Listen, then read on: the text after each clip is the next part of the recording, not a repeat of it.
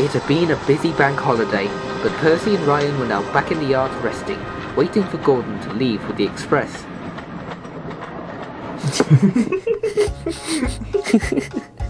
Any second now.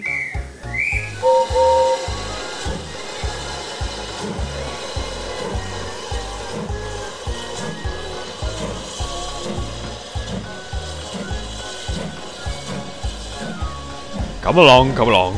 Express coming through. Oh, what? Ow!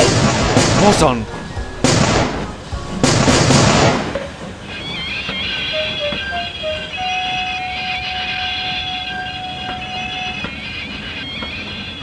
Fog detonators? How the... Do you two have anything to do with this? Uh-oh, here comes trouble.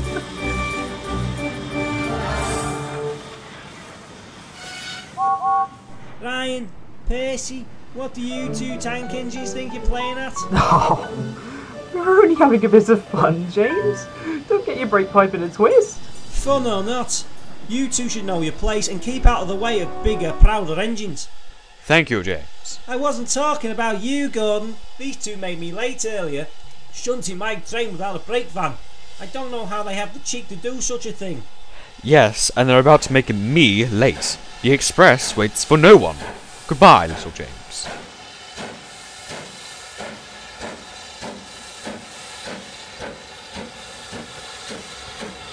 You two on the main line now, kids.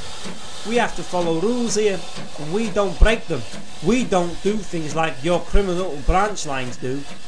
Really, James? I remember hearing from Toad that you've been caught speeding a few times, or going on sidings that you aren't meant to.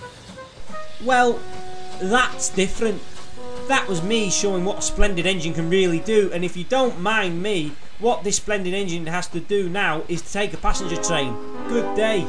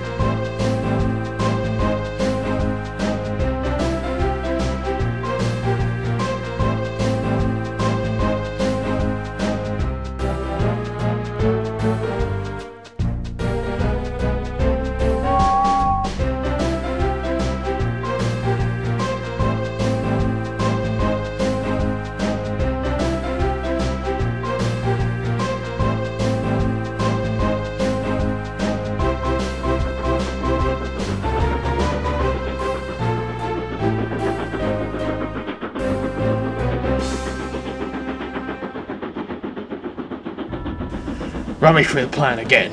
It's not made any sense to me. Nothing ever makes sense to you. Pay attention this time and stop playing with that Lego. Sorry. 3 AM every morning, a train leaves for Barrow with the post train. You and I are going to go down to Chambers Bridge and we're going to take over it. I have a question. What? Why are we stealing from a post train? How much are a bunch of letters going to be worth to the black market? Nah, you prick stick, it ain't letters we're after. These trains have a HVP, a high value package coach, full of money, and I mean a lot of money. It's just been bank holiday, innit? So that train will be loaded tonight. Got it. So how are we going to take over the train? There'll be very few trains so early in the morning. We'll cover over the signal light, the train will stop, and we lock the crew on board the train. This is foolproof, Jerry. But we aren't fools. Even better.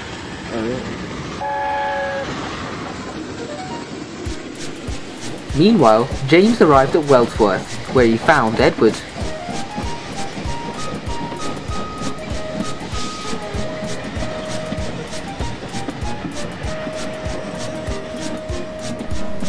Edward, thank goodness, an engine with a moral conscience. You keep Bill and Ben in line, don't you? Do us a favour and teach Percy and Ryan the same, please. Take it easy, James. They mean no harm. Besides, it's nice to see that Ryan has settled in well. Too well. He's a bit puffed up for his own good, I'd say. Going around as if he'd won an Oscar or something. Now, James, it isn't right to talk about other engines behind their bunker. And since you're right next to me, you're not one to talk. I wouldn't say you have the perfect attitude either. James didn't like this at all and steamed away in a terrible mood.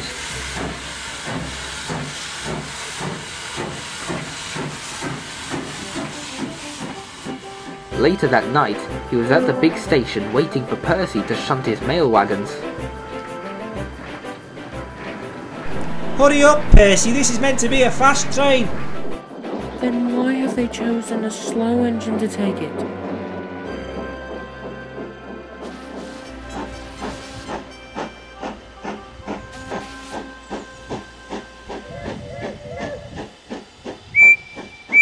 I'd take care if I were you, James. Taking the post train can be a more difficult job than you think. No speeding this time. Pah, I've no need to turn to the life of crime, thank you very much. I think I know how to handle a late night post train, Percy. Your assistance is not required right now. Good night.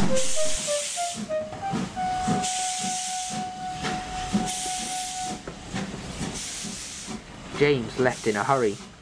Whilst further down the line, the two railway thieves, Jon and Jerry, were hurrying to make sure everything was prepared for the heist. They were preparing to paint over a signal light in order to stop James.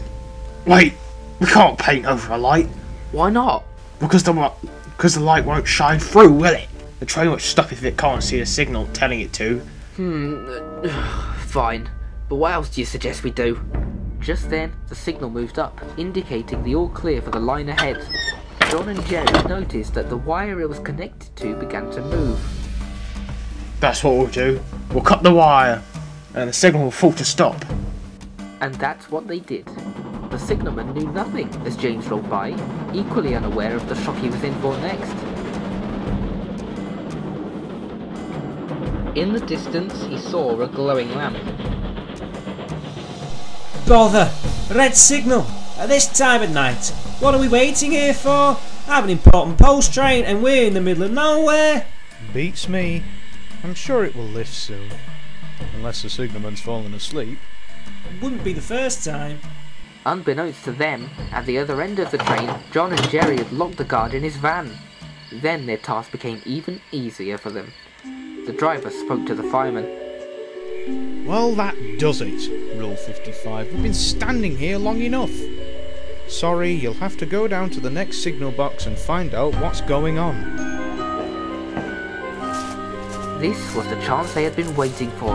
As the fireman walked ahead, Jon and Jerry leapt to the cab, one on each side, and led the driver away before he knew what was happening. What? Oh, come with us.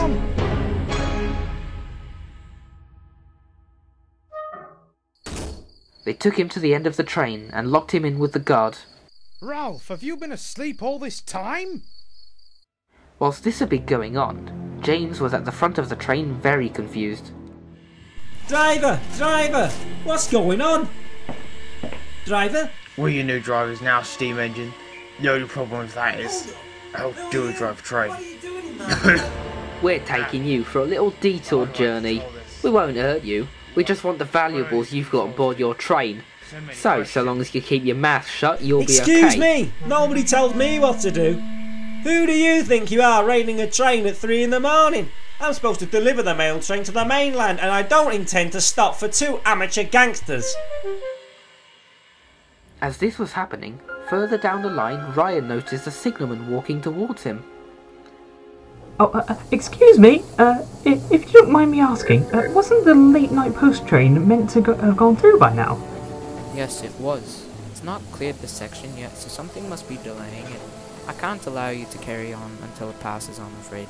You'll just have to wait here for a while. Oh, okay.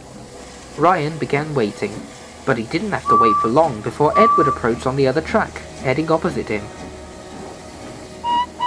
Oh, Edward, are you heading back up to Tidmouth? Yes, heading home after a long day. Why do you ask? Aren't you running late, Ryan? Well, James hasn't come past yet.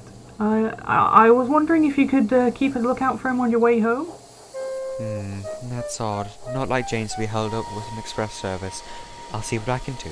Good night, Ryan. Night, so long.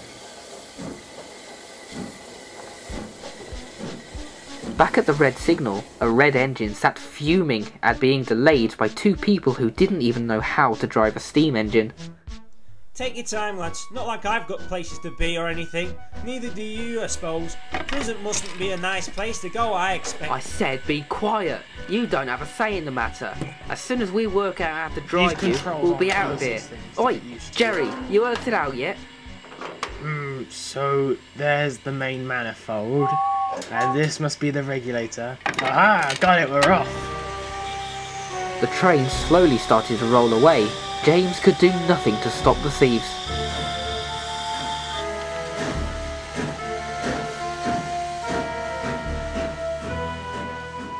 We've just passed the red signal, you know. That's against railway regulations. Our plans override any railway regulations, thank you very much. Besides, I thought I told you to be quiet.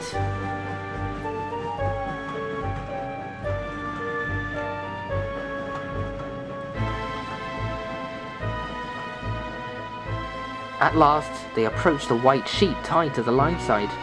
This was the indication mark to stop.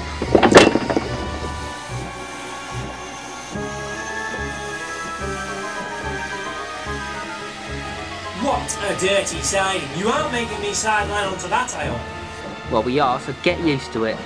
And do you ever stop complaining? Complaining? I'm not complaining. I just don't think it's very appropriate for you to be stealing from a mail train of all things. You two should be ashamed of yourselves and... Quiet! Did you get the lorry, Jerry? Yep, here she is. Let's unload the mailbags before anyone sees us.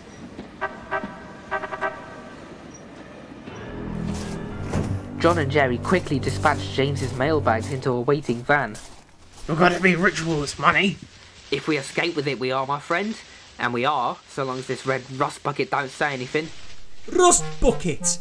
I'll have you know I'm the pride of the Northwestern Fleet, the life and soul of the railway, and it's my paintwork and brass that gives this railway its shining image.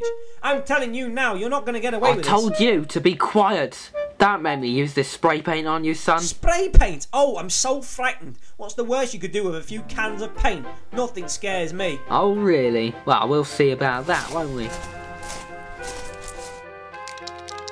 Hey, what are you doing? You can't do that.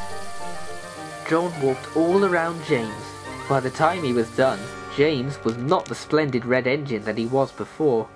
My paintwork. My beautiful, beautiful paintwork. You've ruined it.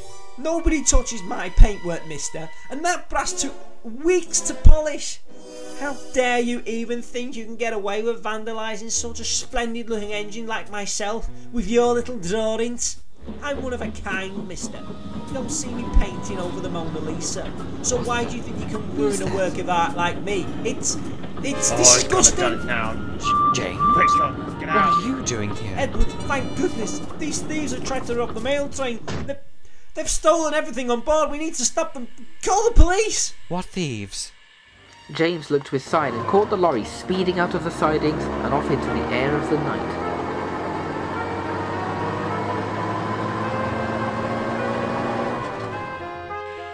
Well, what do we do now? The police will never get to them in time. We'll just have to cut them off.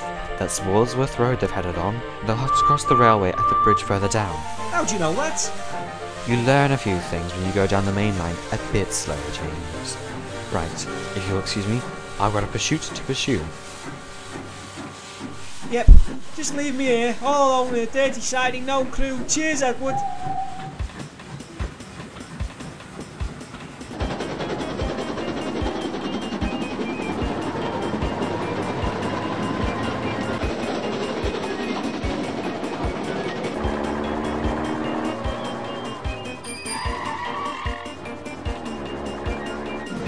Edward chunted down the main line in hope to beat the thieves to the bridge. He used all the steam he could summon to feed his pistons, which turned his wheels faster and faster. He was out of breath when the road bridge came into view.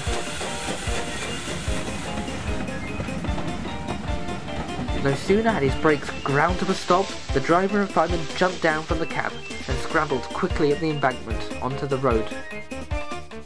Phew, I hope we've made it in time, is all I can say. Tired by the unexpected speed, Edward's steam swelled high as he tried to catch his breath. It swirled under and around the bridge. Ha! We made it, John. We made it. Now it's just home sweet home with all this cash. We could buy a new car with all this money. Look out! Whoa!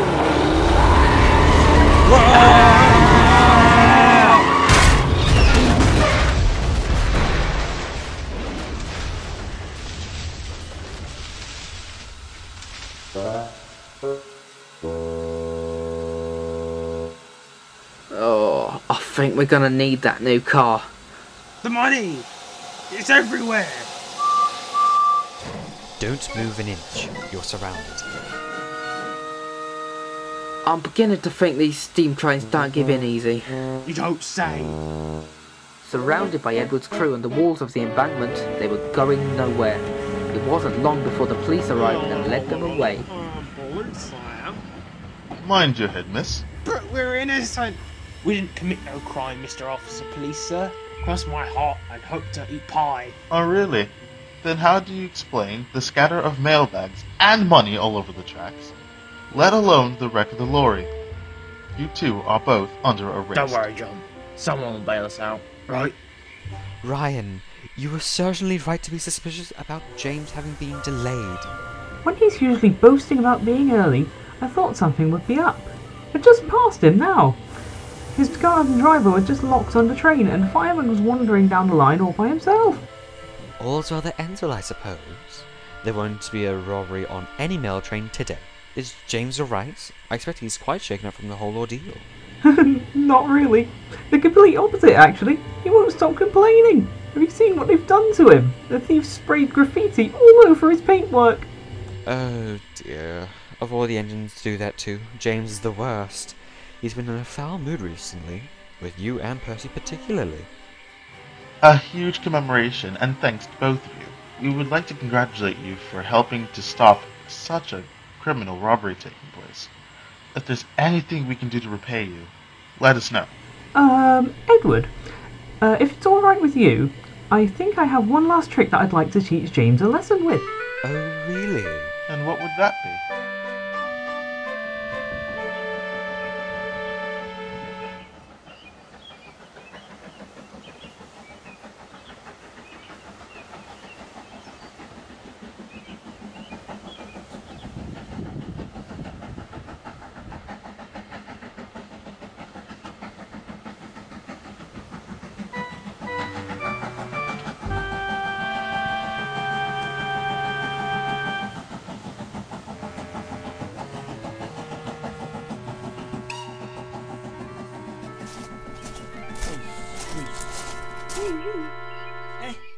Hey, what's going on?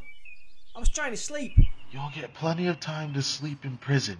Don't worry. Prison? What are you talking about? We've had reports that you were the engine responsible for assisting in a post-train robbery attempt last night. Seeing as that you were involved in the crime and violated both national and railway law, you're being placed under arrest. Anything you say from now on can be used as evidence against you. But I'm innocent. I'm no criminal. It wasn't my fault. Tell it to the judge. Oh my, James. Ryan told me you weren't the one to turn to a life of crime. Well, this is a surprise. I can't believe this is happening. This might be of use, Edward. I think you're right, officer. Thank you.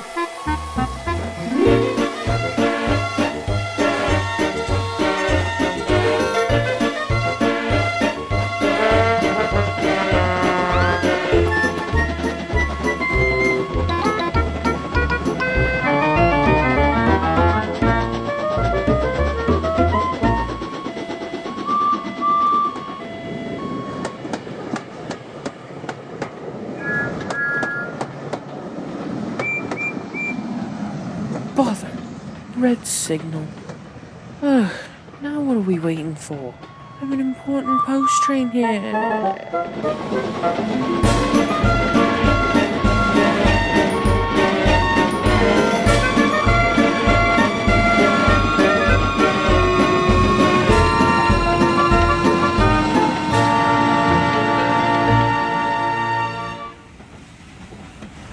Thank you, Officer Edward. Inspector Donald and I will take it from here. Wunderbar, we're done. Oh no, here we go. So, what do you know about the crime? Where were you at 3 AM last night? How did you come to know the other thieves involved with the crime? Oh, for crying out loud!